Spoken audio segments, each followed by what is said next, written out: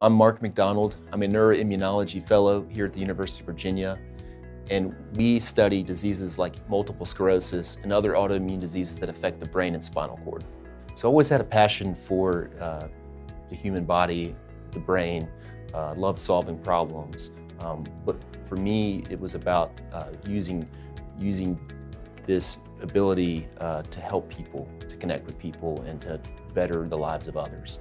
And for me, that was the ultimate intersection, was medicine.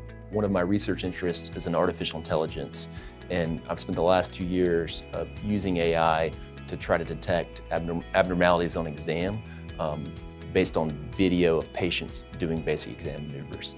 And that's something that I hope to take to the management of patients with MS, stroke, and a variety of other neurological conditions. You know, the reason I think UVA is so special is the people. People here from all over, a variety of backgrounds, but what they share in common is a passion for their field, for creating new knowledge, and for being exceptional with patient care. And I think that's what unites everyone here, and that's what really sets us apart.